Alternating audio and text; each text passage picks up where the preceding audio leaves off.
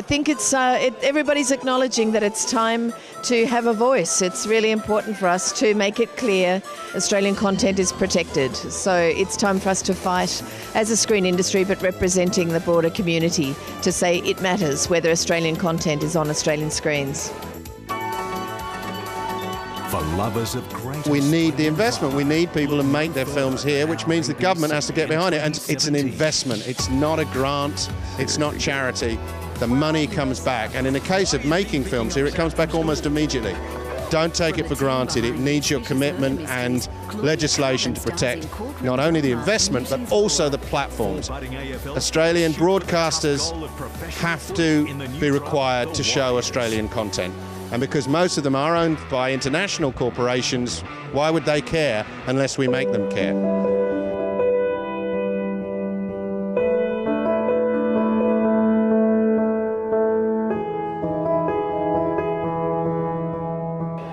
Today is about launching the Make It Australia campaign all around the country. So what we have here is the Perth contingent of a national movement.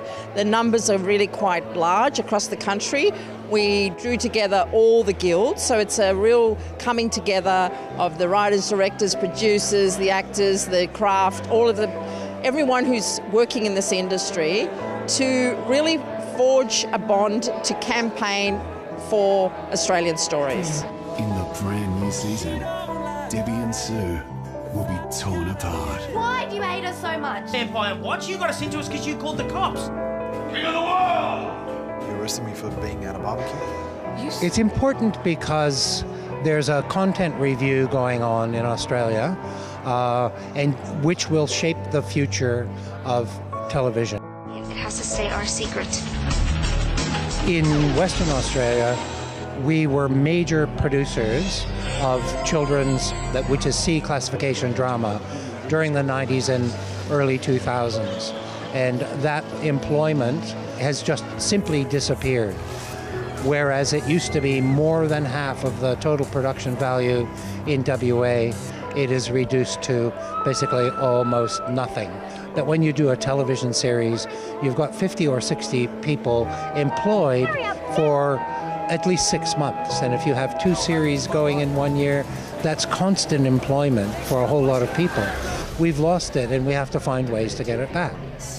Film and television reflecting Australian film and culture is the most important thing that we could do as artists, filmmakers, musicians, as a nation. The risk is that we don't remember who we are. We go through history without recording who we are and how we develop, then in the future we're going to look back and there's going to just be blank. So get behind it. Do not fail the Australian voice. Do not fail Australian creators of content. Keep that law. You know, once it is lost, it'll never come back. You couldn't re-legislate it if you found out it was a dreadful mistake to drop the quota. The government announced a media reform package, which was actually passed through the Senate with the help of the crossbench last week. Commercial broadcasters wanted to strike down what was called the 2 out of 3 rule and the reach rule, and they got it through, which means now that the media is controlled by television stations, radio stations, and print, all of whom can own stuff in the same market. We don't need monopolies that have just been allowed. Don't take the excellence that we still see in the amount of Aussies that are punching so big overseas and the number of films and TV we make here that has a profile overseas. Don't take that for granted, because it's already shrinking. In terms of our internationally famous TV for kids, it's already half gone. Is we've got to lobby our politicians to maintain the support mechanisms that currently exist, because if we lose them now, they're gone forever, and Australian stories will become, you know, rare and extinct, and I don't want to see that happen. And we need to make sure that there's, you know, support and recognition of the cultural and economic benefit that our industry actually brings to our society and our community.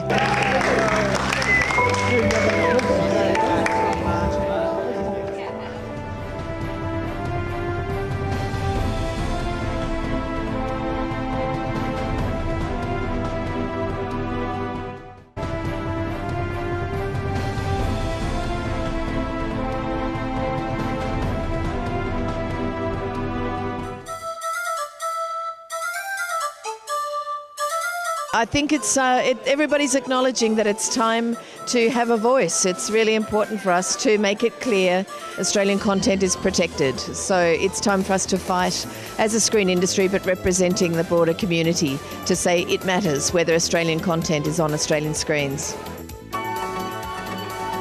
For lovers of great We need the investment. We need people to make their films here, which means the government has to get behind it. And it's an investment. It's not a grant. It's not charity. The money comes back. And in the case of making films here, it comes back almost immediately. Don't take it for granted. It needs your commitment and legislation to protect not only the investment, but also the platforms. Australian broadcasters have to be required to show Australian content. And because most of them are owned by international corporations, why would they care unless we make them care?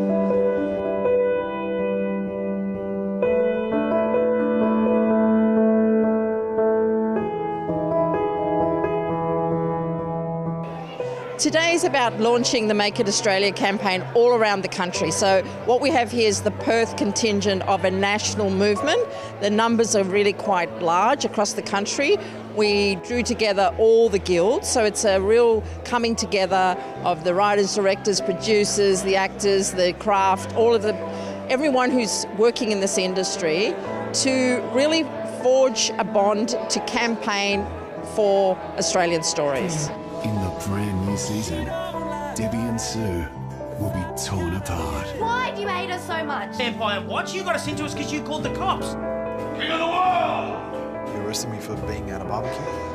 It's important because there's a content review going on in Australia, and which will shape the future of television.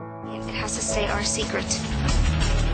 In Western Australia, we were major producers of children's, which is C classification drama, during the 90s and early 2000s. And that employment has just simply disappeared. Whereas it used to be more than half of the total production value in WA, it is reduced to basically almost nothing. That when you do a television series, you've got 50 or 60 people employed for at least 6 months. And if you have 2 series going in 1 year, that's constant employment for a whole lot of people. We've lost it, and we have to find ways to get it back.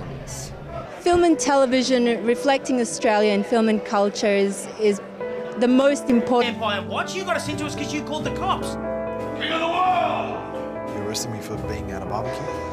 It's important because there's a content review going on in Australia, and which will shape the future of television. It has to stay our secret.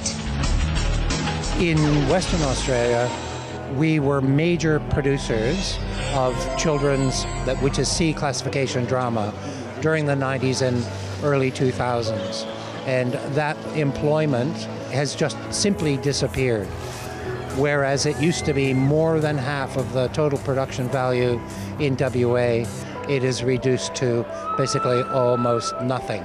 That when you do a television series, you've got 50 or 60 people employed for at least 6 months. And if you have 2 series going in 1 year, that's constant employment for a whole lot of people. We've lost it, and we have to find ways to get it back. Film and television reflecting Australian film and culture is the most important thing that we could do as artists, filmmakers, musicians, as a nation. The risk is that we don't remember who we are. We go through history without recording who we are and how we develop. Then in the future we're going to look back and there's going to just be blank. So get behind it. Do not fail the Australian voice. Do not fail Australian creators of content.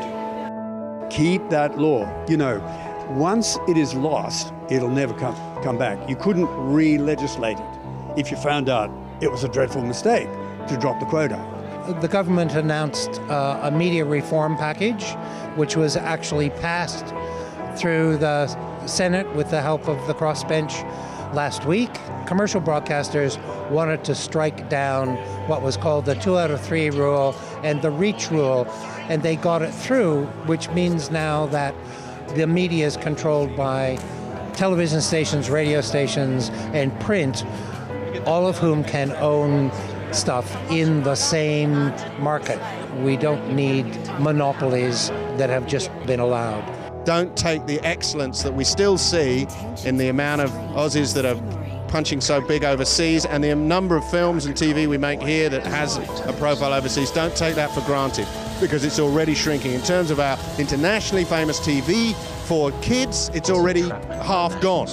Is we've got to lobby our politicians to maintain the support mechanisms that currently exist, because if we lose them now, they're gone forever, and Australian stories will become, rare and extinct, and I don't want to see that happen.